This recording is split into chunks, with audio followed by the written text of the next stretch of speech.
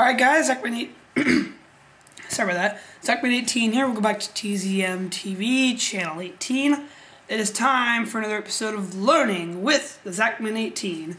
I'm TheZachman18. Today is Friday, March 2nd, the 62nd day of 2012. 304 days left in the year.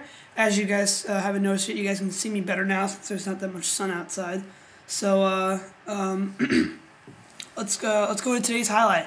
In 1962, Wilt Chamberlain scored 100 points for the Philadelphia Warriors in a game against the New York Knicks, an NBA record that still stands, and Philadelphia won 169 to 147. Jeez, it's insane. Also on this date in history, in 1793, the first president of the Republic of Texas, Sam Houston, was born near Lexington, Virginia. In 1836, the Republic of Texas formally declared its independence from Mexico. In 1861, the state of Texas, having seceded from the Union, was admitted to the Confederacy. In 1877, Republican Rutherford B. Hayes was declared the winner of the 1876 presidential election over Democrat Samuel J. Tilden, even though Tilden had won the popular vote. In 1917, Puerto Ricans were granted U.S. citizenship as President Woodrow Wilson signed the Jones-Shafroth Act.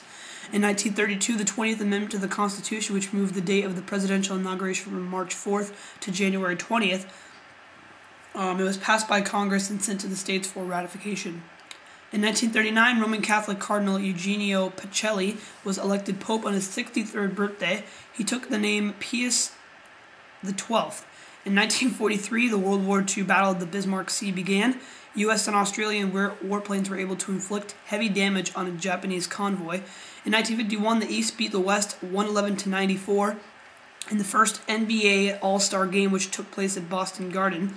In 1989, representatives from the 12 European community nations agreed to ban all production of CFCs, which is known as chlorofluorocarbons. Pretty sure fluorocarbons, I think I pronounced that right.